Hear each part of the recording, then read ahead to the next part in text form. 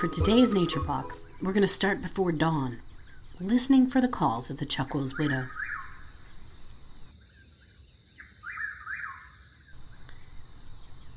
These birds have just arrived in the last week from the tropics where they spent the winter, and they're calling for mates.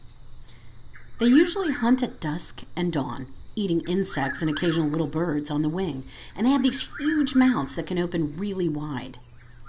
Stiff bristle feathers around their mouths may help move the food in. This bird, caught at a nearby banding station, shows off that big mouth.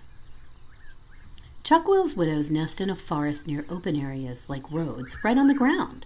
They're so well camouflaged you might not even see them until you're up super close, so keep an eye out.